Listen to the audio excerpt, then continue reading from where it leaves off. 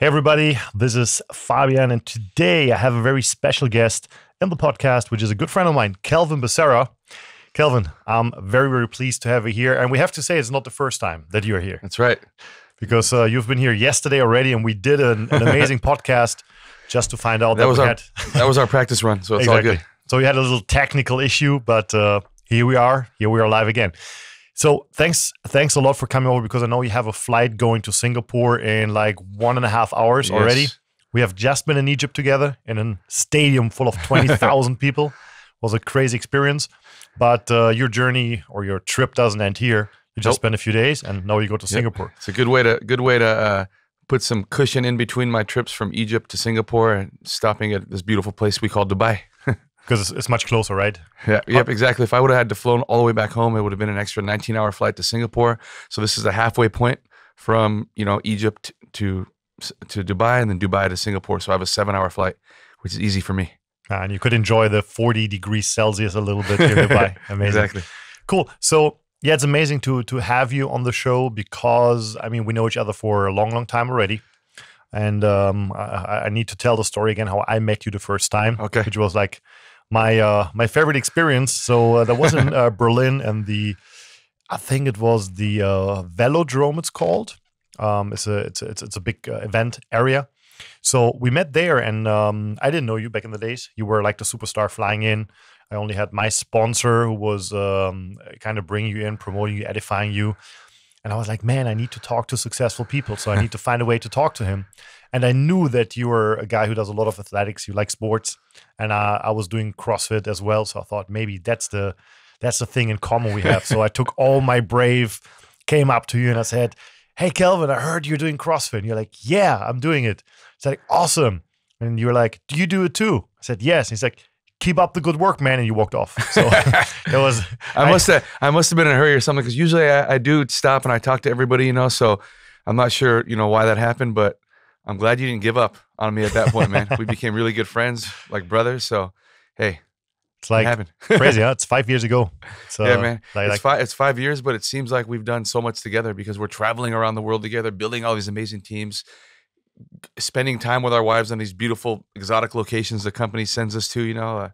It's incredible. But I've been in the industry now for 13 years, and it seems like it was just yesterday I got started. So I mean, time flies in this business. They say time flies when you're having fun. I'm having fun in this business. Exactly. And it doesn't feel like a business, right? No. If you're honest, like, for example, I have a very good friend I used to work for, like, even though I was doing network marketing already, and he is very successful in what he does, but he's always posting pictures when he travels the world, going to his manufacturers in Vietnam, in Korea, in India, and he's always by himself. He posts a picture from the rooftop and he's by himself.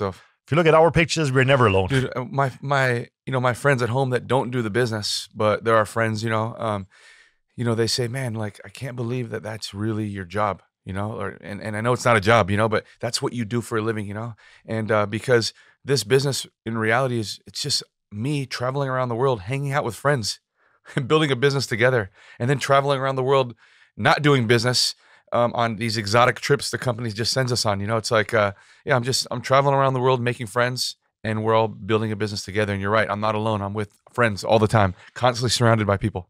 And I remember when I was the first time in Hawaii, like, so we were invited by the company, and for me it was so special. And I can't remember where I've seen each other before. I think it was like some convention, or it was somewhere around the world. Okay. And it was only 1 week in between. So, and I meet you guys again, but for me it was like, man, there you are again. But for you, and also for Danny and Stefania, it was so normal because you're so used to it. And I didn't understand it in the beginning, because for me it was so special meeting you at that special place. But then after a few months traveling the world, I meet you everywhere. I was like, man, it's like you live around the corner. Exactly. We're always running into each other. We're always seeing each other. We're always working together, And so that's the thing. For me, usually it's just another place, another hotel, But like you said, this business is really fulfilling for me, because everywhere I go, I'm just surrounded by friends. I build my business with my friends, It's cool. I remember how Veronica yesterday was like so excited. She came into my room. Calvin is here, because I knew you were here, but I didn't tell her, because again, it's nothing special to have you in Dubai. I mean, don't get me wrong, it is special, but it's normal. Yeah, you know, it's normal. Because it's the same thing when we're in California. We can knock your door anytime and say, "Hey, here we are," and it's like we were living in the neighborhood. But let's talk a little bit about your, like your journey, because people always see and hear the good things, but they never hear about the bad things. Yeah.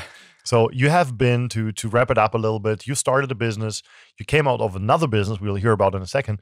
But basically, when you started a business, you were one of the most successful, fastest growing stars. You made your first million network marketing with the first 9 months. That's what people know. But what people don't know is where you're coming from. Like, how did you make your way up? And how many struggles have you had to actually be where you are today? Man. Well, okay. Thanks for allowing me to tell my story here. You know, I always tell people that, you know, never try to compare yourself to the guy or the girl sitting next to you, because you don't know their story. You see their success and you only want success for yourself. But until you know the story behind that success, you really don't know the recipe for how they got there, you know, and everybody has their own story.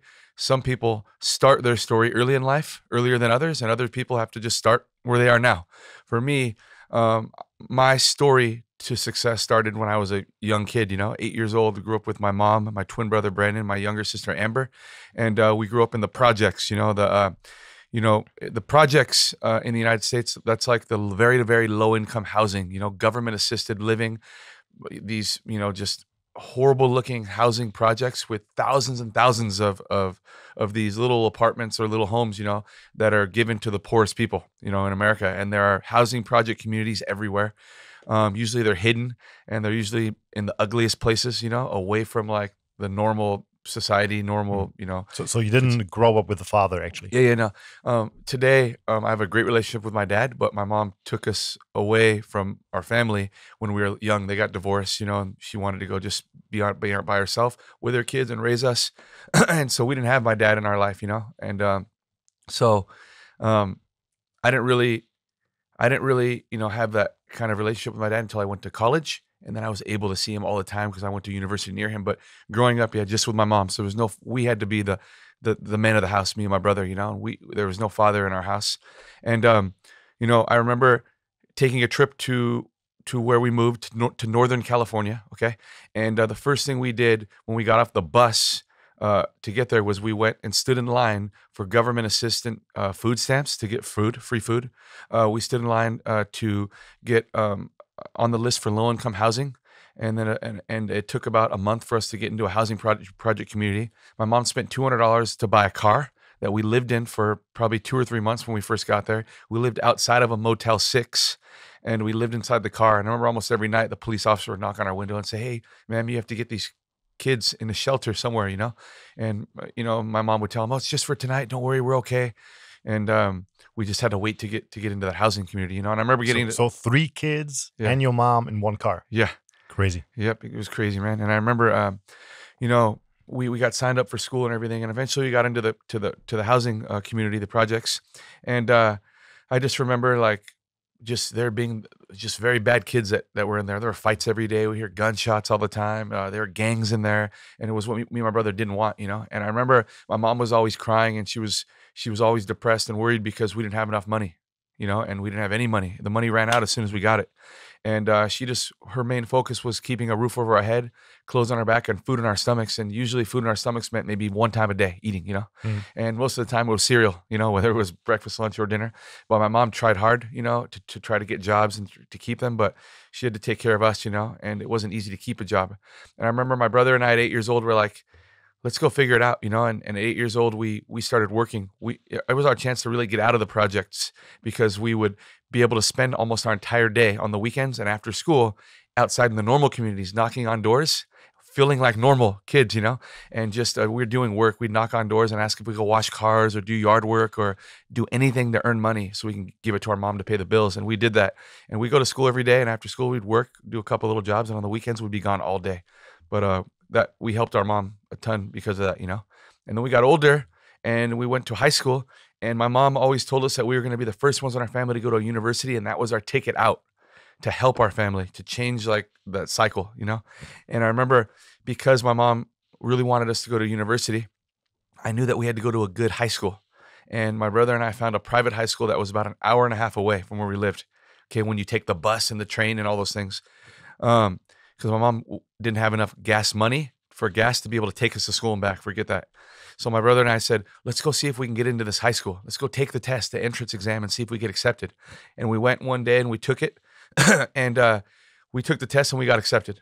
And we were so happy, you know. And a couple weeks later, the official acceptance letter came in the mail. My mom was crying when she got it because she didn't know how to tell us that we got in and that she couldn't afford to send us to that school because she didn't tell us to go take that test. We did it on our own. And I remember, you know, we told our mom, like, don't worry, we're going to figure it out. We'll pay for our own school. We'll figure it out. How are you going to do this? It's $7,500 a year for each of you. You know, today that school is like $25,000 a year. But I remember us just going to Concord, California, where our high school was. It was called De La Salle High School in Concord, California. And it was a private all boys high school.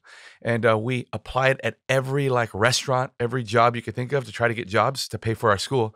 And as a 15-year-old, you get a work permit. You can only work, I think, 15 hours a week. Okay. Or maybe it might be even 8 hours a week. I'm not sure, because you're a student, you're a kid. You can't work that. It's a law. So my brother and I, we got accepted at all these different jobs, and we didn't tell the jobs that we had other jobs, because we wouldn't be able to do that. But we figured it out in our schedule. We fit 3 jobs a day into our schedule. And in the morning, we'd take the bus and the train to school, to where our school was, and we'd run to our first job at like 6:37 in the morning. And we were janitors, and we scrubbed the toilets, and we vacuumed the floors, we swept the floors, we mopped the floors, we dusted off the desks and their computer screens and everything else. And then we'd empty the garbage cans, and we go to school.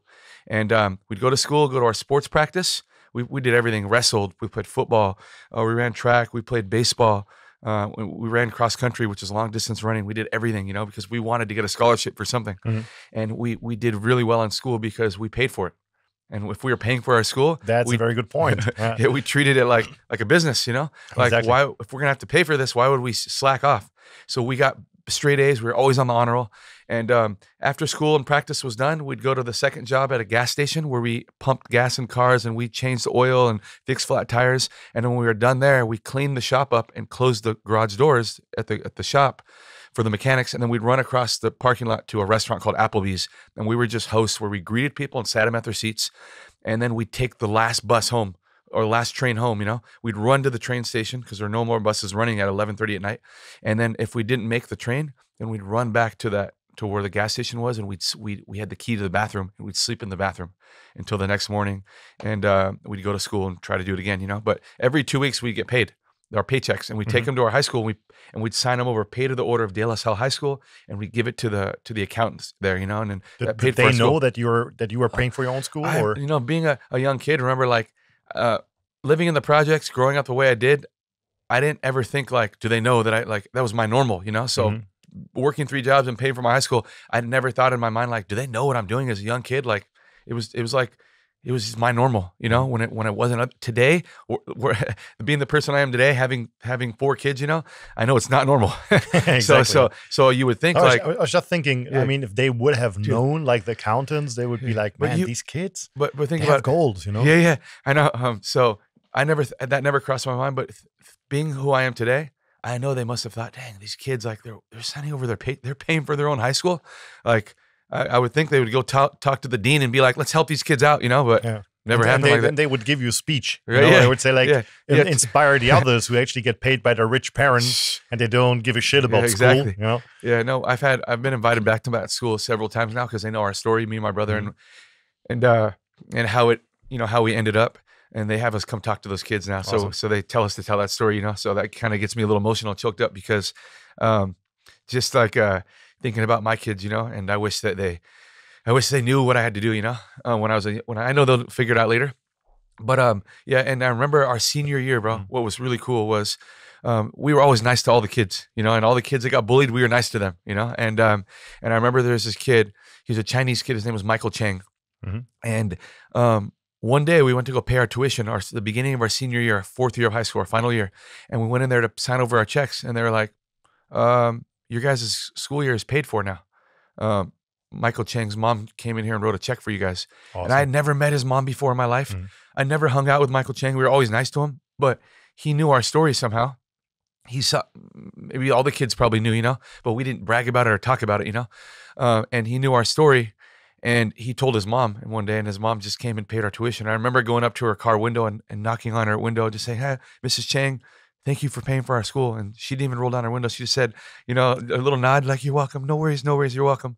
And that was it. Our school year was paid for. And that was the best year of high school for me because I still went to work. It didn't mean I stopped working. Now I had money now I can have for myself to pay for my senior prom and to pay for my tuxedo and to have gas in my car and all those things, you know, because we were able to get a car now.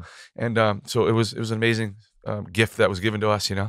And but that's a very interesting thing because you just mentioned two things. Like one is sometimes we don't know about the privileges we have because we just take things for granted. And you really worked for it. That's like number one, which many people listening that podcast should take something out of it.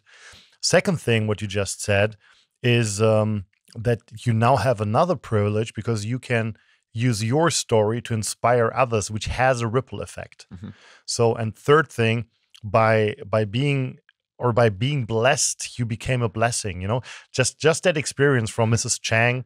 She helped you out, and also that I know that you help a lot of people nowadays, and I'm pretty sure that kind of influenced you as well, having help from someone who couldn't when you couldn't help yourself, right? Yeah, I always think like I try to, and you know, I want to thank her again, and I want to meet Michael, and I want to say thanks, man. You changed my life. What you did for me became part of my story, you know, in life because I pay it forward now. You know, there are children in my you know daughter's school that you know I paid for their school. They go to a private school.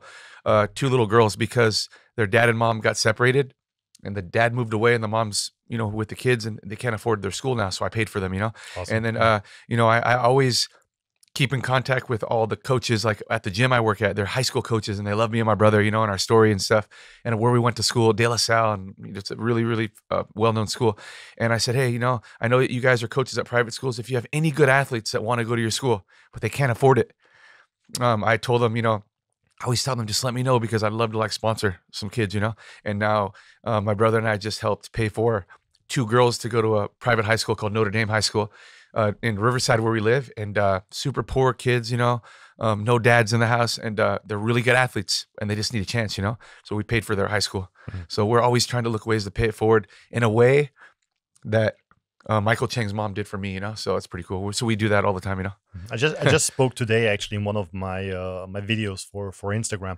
I talked about the feeling you have if you really can give back. It's something nobody can explain because the truth is, I grew up in a very healthy family. Okay, so I always had everything I needed. I gave money to charity. Sometimes I gave money to somebody who lives on the streets. So, but I never really had the feeling that I do a change with it. And then Veronica, since she has the charity, like, and we're helping kids in Uganda, and you see the smile, you know, the joy they have for life, but they're sleeping like on the ground, they're sleeping on mud. They don't even mattresses. And so we could buy them mattresses. We brought 30 kids to school now. So we're actually changing their life. And then again, when you think about the ripple effect, because everything you do right now will have an effect on those kids' lives and what happens in the future.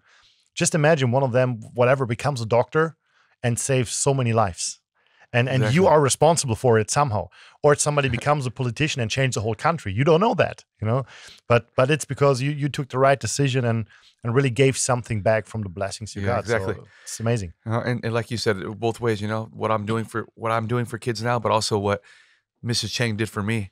She probably didn't know that it would help all these other kids, you know? Exactly. So that's really good insight, you know, that I never think about, you know. So let's jump a few years forward because so I know that you did many things successfully. You played football, right? Yeah. And I know there's a movie which is actually about your team. Is that correct? Because I remember I've seen it once. So we played for De La Salle High School, and it was a private all-boys high school, like I said, but we were in the top division in California, and we were ranked #1 in the entire United States. There are thousands and thousands of high schools, you know, but football is a very popular sport in America, you know, and our team had a streak of 181 games, you know, that were played and never lost, you know, and it was over like a 15-year span. And my junior year of high school, we broke the national record in the United States at 78 games. And even after I graduated, it went another few more years, but and the streak finally ended, you know. But that was a huge, you know, negative time for those kids that went to that school, my high school, when they finally lost, because they were trying to just keep all the previous, you know, kids that went to that school and graduated and played for that team. Just proud, you know, to be the losing team, the one that finally loses. Like, how sad were those kids, you know? But the movie was about, you know, my team when I went there, the years that I went there, us winning that streak, winning a national championship, being on the cover of, you know, of Sports Illustrated and all these things, you know, USA Today, and then the team finally losing, and how they came and fought back, you know, and they ended up winning the state championship, becoming national champions even after that loss. But it was called When the Game Stands Tall. And I like the movie because it talks a lot about Coach Ladd. Coach Laddiser was my coach, and he was the first taste I ever got of personal development in my life. He was always developing us, speaking those things into us, like in the locker room, at halftime, at practice. And I think that personal development shaped a lot of the kids on my team. You know, a lot of guys played pro football. All my friends who went to that school, he was also one of my religion teachers. And like, everyone became successful. It's crazy. You know, all my friends became successful. It's just a really, really, really good school. But did somebody play you in the movie? Or you know, when you watch the movie, I remember the position were played by two totally different, like, ethnic background kids that didn't even look like me at all, you know. But and my brother and I, you know, he was a wide receiver, I was a cornerback, you know, and but no, just totally different characters and stuff in there. But it was really cool. They did show the real footage though of some of the games and the celebration after we won the national championship, and it's really, really cool, you know. But it's we you know, we had to experience a lot when going to that school. And I remember the final year of our high school, all of the teams in our league said they were going to forfeit against us because we beat them all the time. We hurt their guys. So the whole league forfeited our entire season. So the coach said, okay, cool. If they're going to forfeit us in the league, we're going to play the top 10 teams all across the country then. That's going to be our season. You know, usually when you play on a high school team, you play in your local area, you know. Yeah. We played the top 10 teams in the nation, and everybody said, oh, they're the best team because they have the easiest league they play in Northern California. And we beat all 10 of those top teams, you know. So it's a cool experience, you know. You helped me relive right now. Hey, but because of that school and everything I did, my brother and I ended up getting full paid scholarships to our university. So we ended up going to university like my mom wanted for us, and we got the best grades. So we got full paid scholarships for our academics, but also for sports because we were two of the best athletes, you know. And we went to a private university. We both got our degrees. I got my degree in criminology and pre-law, which is what my brother did, because we were going to become police officers, you know, and we were cadets and explorers at the local police department in Anaheim, California.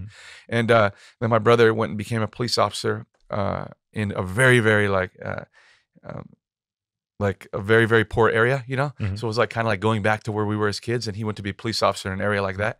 By the way, I remember one story which you know makes it a little bit more clear. I remember I was visiting you and got a rental car.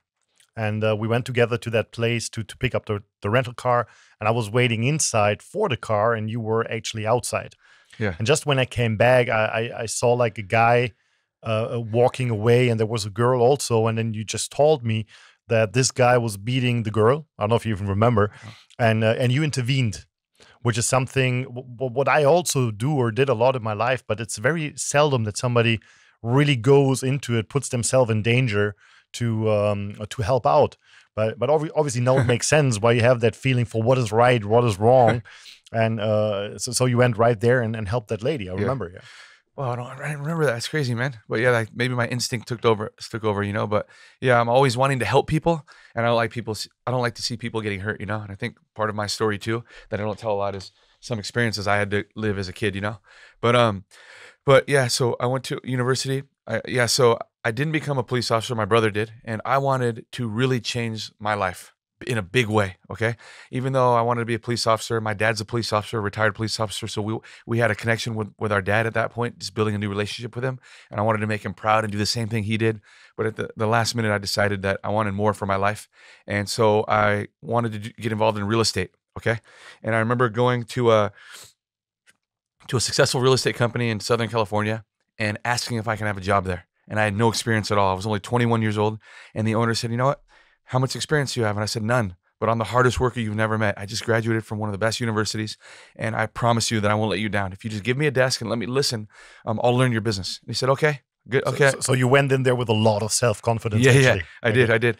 And he gave me a desk in the very back by the worst performing people in that office. But But I learned a lot from just listening to them on their phone calls, how they handled objections, how they spoke to customers, how they problem solved, and how they got the deal or the job closed. And I learned just from listening. And I would go out and market myself as a real estate person or a mortgage person, and I would get deals to bring in. And the owner would help me at the end of the night put the deals together, and I learned the business. In my first year, I made $110,000, which to me was rich, because I don't think my mom ever made more than maybe $10,000 in a year, And then my second year, he gave me my own office, and I made $500,000. And then my third year, I went and I started my own company. And then that's when I made my first million. I made 1.6 million. The next year I made over 1.5 million. And the third year the same. And then in 2007, the financial crisis happened and the market crashed in the United States. And it didn't matter how many clients I had or how good of a professional I was in that business. Nobody can get approved for loans at that point, and nobody could buy homes. People were losing homes, including myself. I had 8 homes and I lost all of them. I had to claim bankruptcy, and I was at the bottom of the world. And the people in my houses, they couldn't afford to pay the rent, and I didn't want to kick them out because they were in the same situation as me.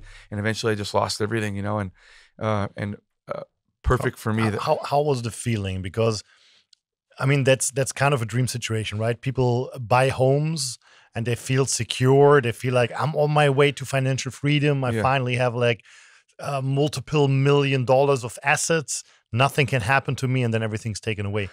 Man, I swear I felt like a loser, but as soon as I started to realize that a lot of people were going through the same thing, then I felt normal again, But at first I was like, man, how could I let this happen? I should have been smarter with my money. Why didn't I think? Why did I go too big? And, but, I think it was just another chapter in my life that was closed and ready for me to start a new one. I'm resilient because I've always had a work ethic. So I knew that my business and my money could all be gone, but no one's going to take away my work ethic. What's next for me? And I just prayed for something big, in my life that would be given to me or offered to me in some way. And then I meet my next door neighbor who shows me the next chapter of my life, which was network marketing. How did it happen? I mean, this guy just knocks your door and says, "Here I am," or he just moved in next door to me, and I lived in a very nice neighborhood. So I had a beautiful house. I was just like I had a girlfriend. I wasn't married at all, no kids. I had nice cars on the driveway. So he thought, man, this young guy is successful. I need to talk to this guy, get him in my business. He didn't realize I was losing everything that he's looking at right there, And he moved in next door, and we just had small talk, hey, what do you do for a living? My name is this, my name is that. How long have you lived here? Just small talk, getting to know each other. And then, I told him, I was a real estate agent, and I didn't tell him how unsuccessful I was at that point because I was losing everything. After having a lot of success, I'd made everything seem like it was perfect, like any new person would. You don't want to tell someone. Somebody asks you, how are you doing? Great. Yeah, exactly right. And then I asked him what he did, and he said, he'd been involved in, the real estate business as well in a different form than I was, and that his business was just being flushed down the toilet because of the economy. But fortunately for him, his friend who he hadn't spoke to in 12 years shared with him this company and this business called network marketing, and he was so excited about it, And he didn't share with me what the company was or what the products were. He just shared with me his vision, which was really important for me because at a time when people were losing everything and people had lost their vision, this guy had a big vision, and that's what attracted me. And he said, you know what, this company is amazing. I only just started it, but a year from now, I'm going to be financially free because of it. My wife's not going to have to work anymore. I'm going to be able to raise my daughter the way I want to raise her, and it's going to be a dream for me. And then here's another interesting thing. Again, we're talking about the ripple effect. So this guy who hasn't seen his friend for more than 12 years is brave enough to talk to him. Not only this guy becomes a multimillionaire in network marketing later, but he enrolls you, who has more than 2 million people in your organization nowadays. It's kind of crazy, isn't it? That this guy must be very happy. We haven't seen him for 12 years. Yeah, exactly. And now that guy who he hadn't seen in 12 years is my friend now, in the business, and yours as well. Mm-hmm. But yeah, so everything happens for a reason. And, he didn't share with me the business. He gave me a little taste of what he was doing, which was very smart for him, because there's that question people say, do you know how to eat an elephant? And the answer is one bite at a time, not all at once, And most people in this business try to feed people the entire picture, the entire movie in one bite, in one sitting, the elephant. And he just gave me one bite at a time. He shared with me his vision. That was it. And then he said, hey, when I have some time, I'll share more with you. And that was it. He's like, he gave it to me and took it away. Mm-hmm. And for me, the timing was right because I had lost everything and I needed something, you know? And so, but I still didn't know anything was gonna be offered to me in form of a business, okay? But my ears were open. And then my girlfriend and I at the time, we took a vacation for a week, and our friend house sitted at our home and watched our 2 little dogs that we had. And when we came back home, there was a note. She'd already left and said, hey, your neighbor came by and shared this product with you. He wants you to finish this in a week. And it was his company's product. And I remember looking at the product. Now I was by myself without him. I did a little research on what was in it. I wanted to see what was in it. And it became more than just a product to me. And I used the product. I liked it. And a week later, he followed up with me and said, hey, what'd you think about that? And I said, hey, it was great. I want to buy more from you.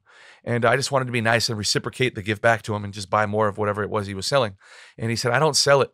He said, I shared that with you, but I want to show you the business behind it. It can change your life. And those 5 words were important to me because I needed a life change at that point, you know. And he would invite me to a meeting after meeting after meeting, but I didn't want to go to a meeting, you know. And I always thought I didn't have enough time. I didn't want to go to a meeting. I wanted him to tell me there, you know.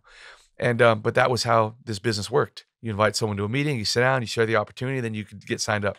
And I would always have a new excuse for him every time he would invite me to a meeting for the next 3 weeks. And then finally he got smart and did the smartest thing he ever did that changed his life forever. He said, okay, you know what? Well, if you can't go on Tuesday, you can't go on Thursday. What are you doing tonight? And I didn't have an excuse at that point. And I said, I don't have anything going on. He said, okay, be in front of your house at 7, and you know, and I'm gonna pick you up. I'm gonna do the meeting myself. And I thought, wow, this guy's like really serious, you know? And but what did you expect? Like a big meeting, or like more people coming? I thought it was a big meeting. I thought it was somewhere full. I don't know. I didn't know how these things worked, you know, network marketing.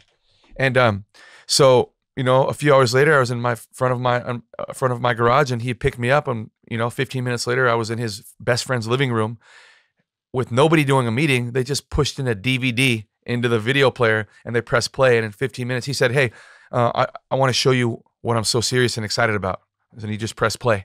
And I watched the video in 15 minutes. And in 15 minutes, I got a real picture of what this business really was, you know?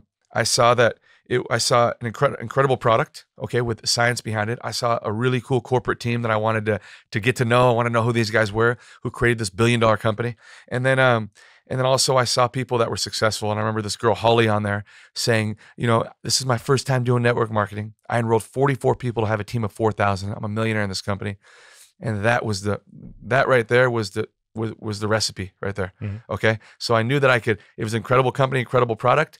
And now I knew how to build a business, you know, without him actually telling you. Without him telling me, you know. That's so interesting. Like looking back, how easy do we have it today? And in social media times, and we have WhatsApp, we have Facebook, we have YouTube, we have all that. I mean, TikTok is coming out now. Yep. So the world is changing, but it's not so long ago. We're talking about how much, 10 years? Yeah, actually 13 years ago. 13 years, yeah. And people needed to have a DVD player. Exactly. Put something in what you needed to pay for, yep. which was not for free. You needed to buy those things, right?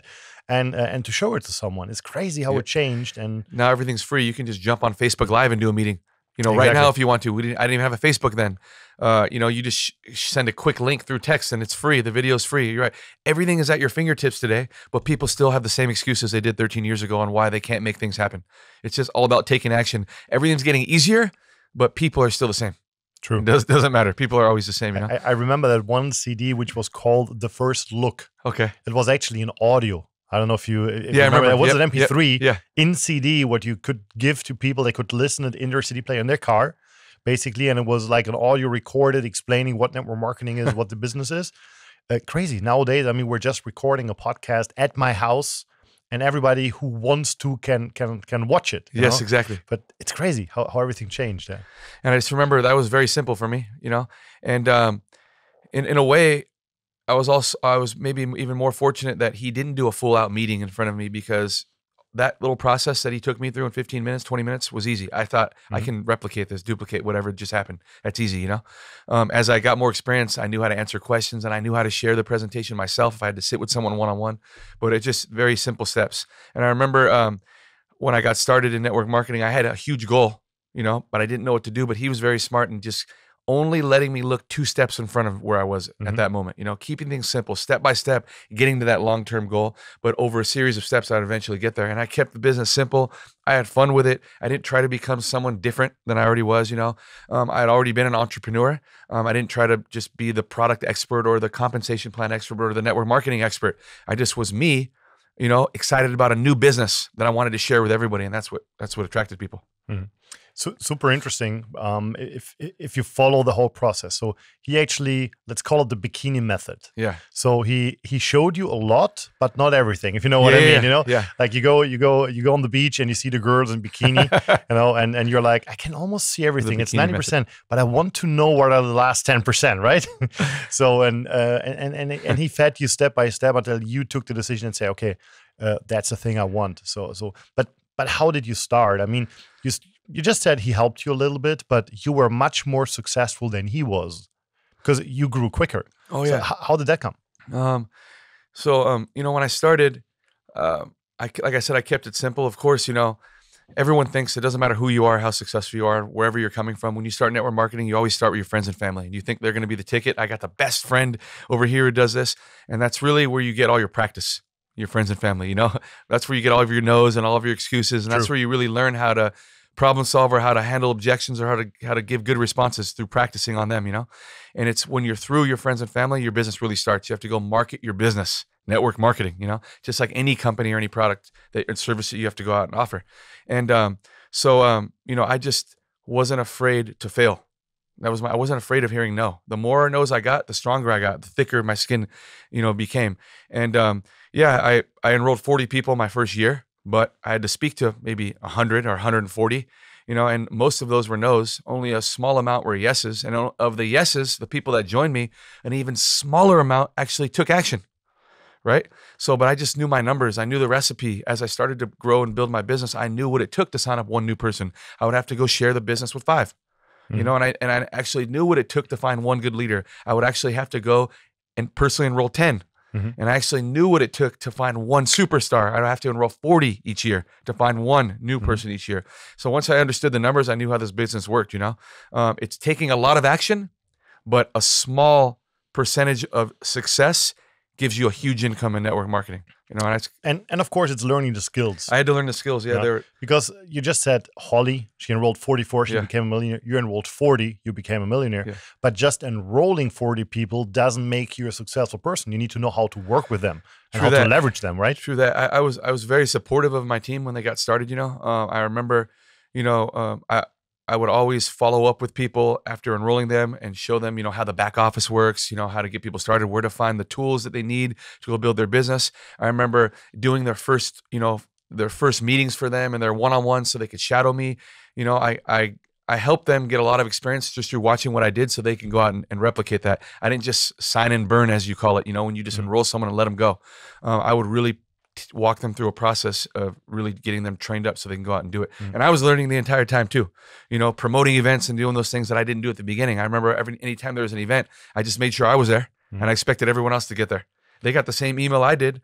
You know, they heard the same guy promote the event that I did. Why aren't they all here? And then I realized how important me promoting the event was and getting people there, you know? So, but you also learned your first lesson after how long? Like 1 year? Yeah. And your business didn't work anymore when you were not there because you were basically doing all the work, right? Yeah, I've had to rebuild my business several times in network marketing. I think any successful entrepreneur has had to rebuild and rebuild to create something that's worthwhile, you know, and huge in success. But yeah, no, my first year of network marketing was me doing a lot for everybody, me actually doing too much. I was doing all the meetings and all the trainings and all the one-on-ones. I was almost handicapping people because that was a problem I had in my life, probably my entire life. I was used to doing everything. And I loved helping people so much that in a way, I didn't want people to mess up. I didn't want people to do it wrong. I thought I did it the best, the right way. So I wanted them to be successful, but I also wanted to be successful myself. So I just thought I would do everything for everyone. And man, I was everywhere, every second, in building this business. And after my first year, I became a millionaire in this industry. I decided to take a little break, but I realized that when I took a break, so did my business, because no one was working, because I'd never empowered them or enabled them to work, or even taught them how to do those things. or gave them the permission, I guess, you know, so they just waited for me.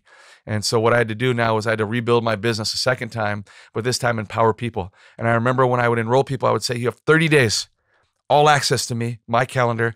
You could put me in front of any of your friends, get me on any phone call. You could have me do any meeting for you. I'll do everything for you. I'll answer any questions for you. I'll walk you through whatever you want.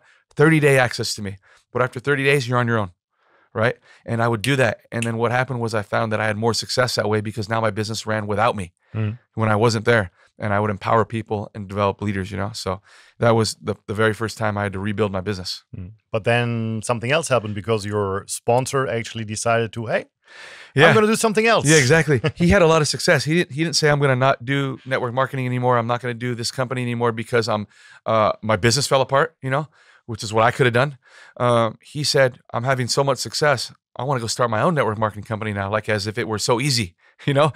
And he learned actually very quickly, actually 8 months later, that it wasn't easy because that company bankrupted, you know? So, but he said that, you know, I'm going to go start my own company and you're going to come with me. And I said, no, I'm not. I'm here. This is where I planted my flag. I'm going to build this company. And he said, well, if you don't come, I'm taking your entire team, you know? And he did that because they didn't have the willpower. They weren't empowered yet that first year. I was doing everything for them. So they thought they had to follow that leader. I edified him so much, you know? And then I had to rebuild my business and then I empowered people now to take control of their own life and their own business. And this is where they're going to plant their flag. It's also a strong lesson, I guess, because I remember seeing that, like it was called the Black Diamond documentary. Yeah. It was a little bit like My Crib and MTV Cribs. So they came visiting you and they showed you training in the morning with that guy, right? Yeah. So you were close friends. Yeah, I know. So, but then you're talking about the money part and then friendship wasn't worth it for... It's crazy, right? Yeah. How people sometimes react, but now you're friends again? We're not like close friends at all, you know, like, but we're friends, you know, but, that experience taught me to keep my guard up with someone like him, you know. I mean, it's funny. You learn a lot about people in this business too, you know, the ones that are your friend when you're making them money, you know, and then when you're not, they're not anymore. It's crazy, which is the wrong way, obviously, to do business. But I remember I've had to rebuild my business many more times than that. But the thing is that I'm not talking about completely rebuilding and restoring my business. I'm just talking about my business going backwards and me having to build it again and just make it stronger and stronger with each time. And I remember I built a very good business that second time I built it. It took me 2 years to do what I did in my first 8 months, but now I had empowered people. And I remember meeting a mentor that told me, hey, Calvin, a very successful network marketer gets paid 24 hours a day, whether they're awake or whether they're sleeping. Your business pays you on your time zone and that's it. And so it made me think a lot, you know, and he said, you should build a business that looks like the world and not that looks just like you. And I know you have a business like the world. Yeah, exactly. I mean, you're flying to Singapore tomorrow. Exactly. Meeting people from Malaysia, India, Singapore itself. Yeah. All my leaders will be there. Like I said, everywhere I go, I'm surrounded by new friends, my friends in my business, you know, everywhere I go. But, I just, you know, I started to just start building local, but thinking globally. And I started to sponsor people with different skin colors, different ethnicities, different religions, you know, different cultures, because I wanted a business that would spread around the world. And I built in my local markets. You know, I remember, you know, meeting, you know, European Americans. I remember meeting Chinese Americans, and all these. And I started just enrolling people. I spent that whole year enrolling a business that looked like the world. Okay. And literally within 3 years from that year, my business spread into 14 countries. And now today, 13 years later, in more than 150 countries with over 2 million people worldwide, tons of different languages and religions and skin colors and ethnicities. It's crazy. But that lesson and that mentor taught me did come true because I took action.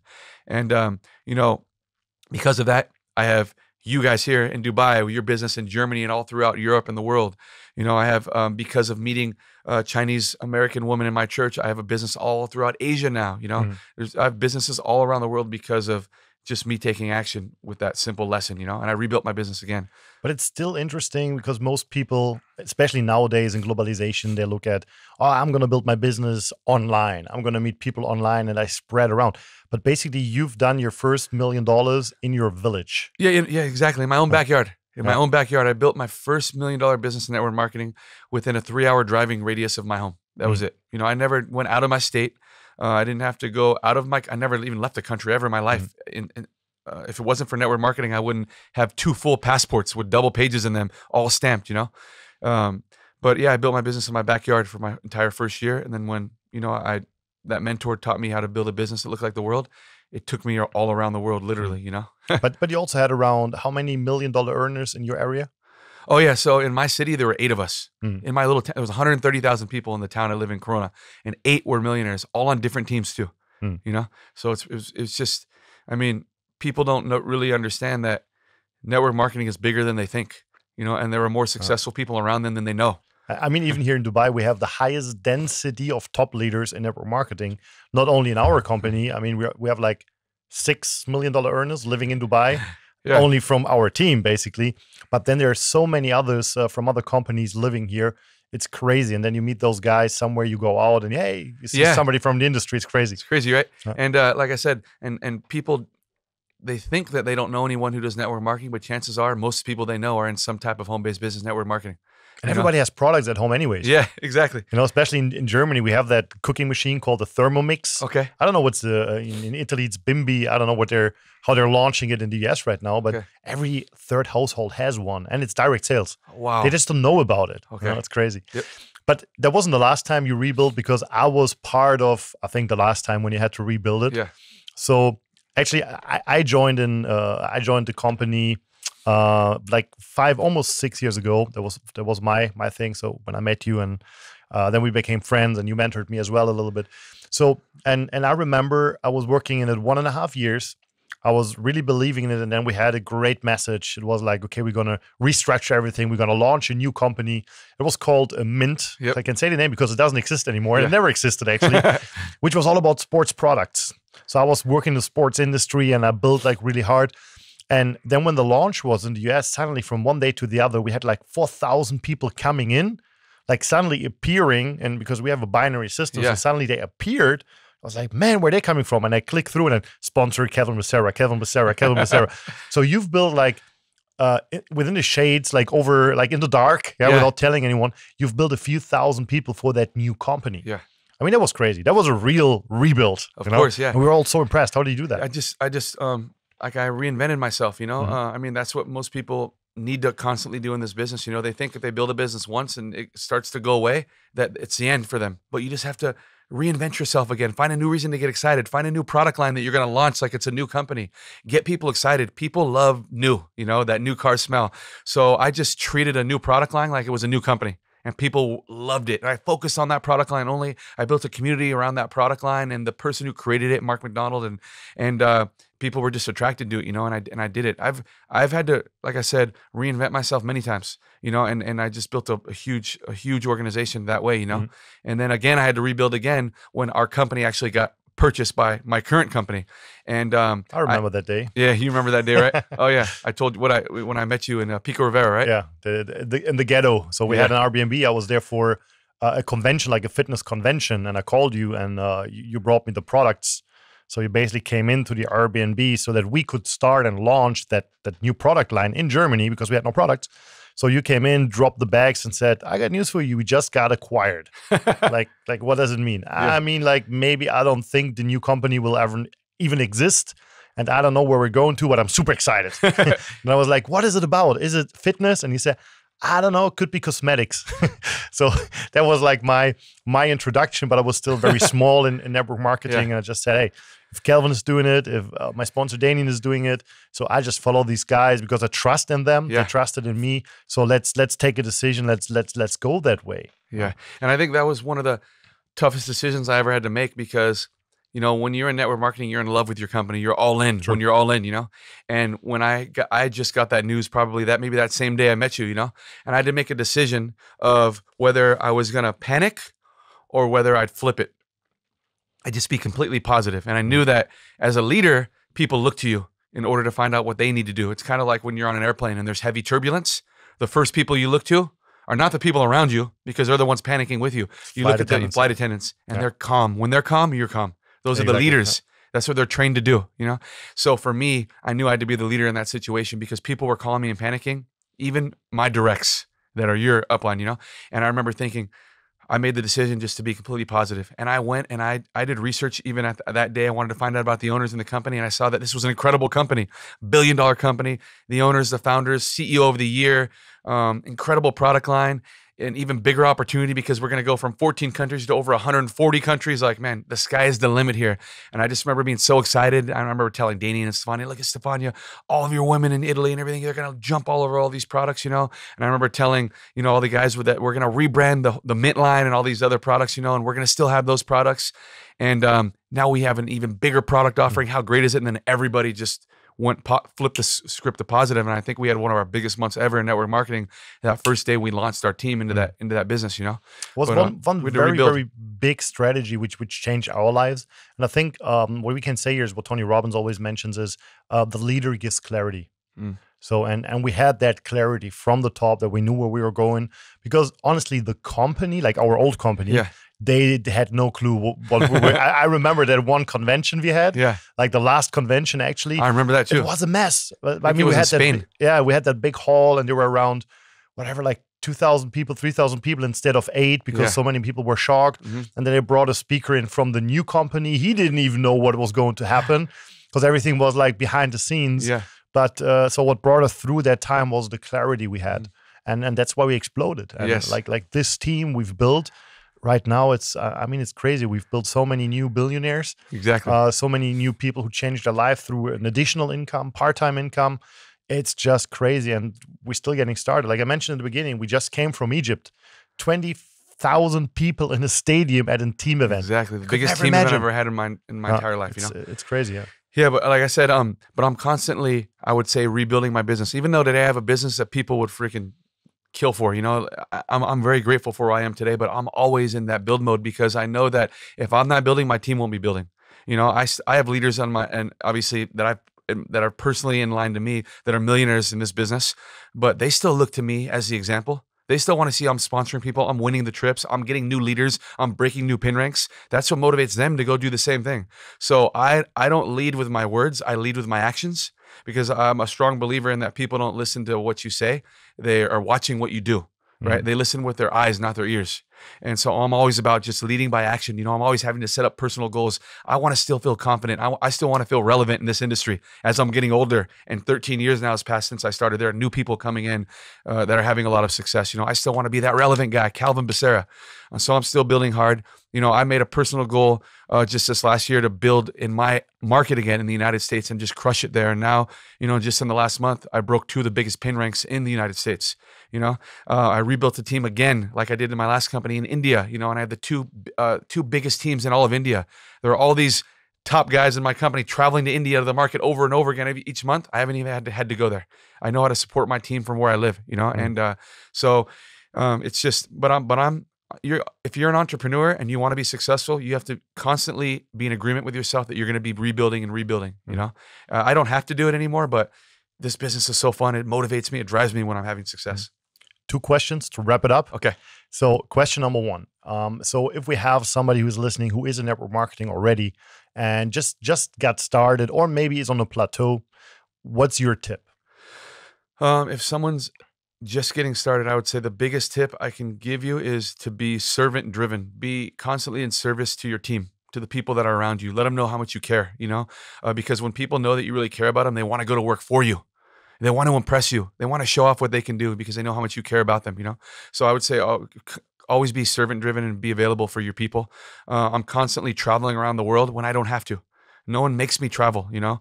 I pay for myself traveling around the world, but I'm constantly finding out where people need me, where they want me, when you're going to do a tour, if you ever need me, if you need me to go on my own, if you need me to jump on a podcast or a webinar or do a Zoom call with you, like constantly letting your team know that you appreciate everything they're doing every single day behind the scenes when you're not looking, and you want to do whatever they need from you. I want to offer myself wherever you need me, you know? So just be in appreciation and be in service to your team. And when somebody's on a plateau, let's say like for a few years in network marketing, they reached a certain income, but they're just not growing anymore. Do you have a tip for those kind of people? Man, if they're not growing anymore, they've reached a plateau. I would just say what I mentioned already in the podcast, you know, find a way to reinvent yourself again. You know, look for any opportunity, any open window to reinvent yourself again, to rebuild again, so you can motivate your team. You know, just because you've reached a plateau and you feel like, you know, you're not growing anymore, you know, it doesn't mean that your team can't. So you need to figure out a way to bring yourself up to the top again, you know? Like I said, whenever your company launches a new product, there's an opportunity for you to grow in a huge way. When your company opens a new country, there's an opportunity for you to go figure out how to meet new people in that country, in your space, build relationships until you come to a point where they want to join your opportunity. Sponsor a few people again, get that excitement back, you know, and understand your numbers. Don't get depressed when someone joins you again and doesn't get started, because that's happened to you hundreds of times already. It's just part of the process, you know. Set your own personal goals. When the company offers a new incentive trip, make sure you win it. That's your focus right now, is just focusing on the next 90 days to get on that trip, to show your team, to impress them, to impress yourself, you know, like look for opportunities to remotivate yourself again, but to reinvent yourself, to bring yourself back to life. I always like to say there's no problem in network marketing which you cannot solve with new people. Right, exactly. True, right? Exactly. Yeah, whenever I meet someone who's depressed in network marketing, I say, don't worry, you'll get over it. Go sign up a new person. Hey, exactly.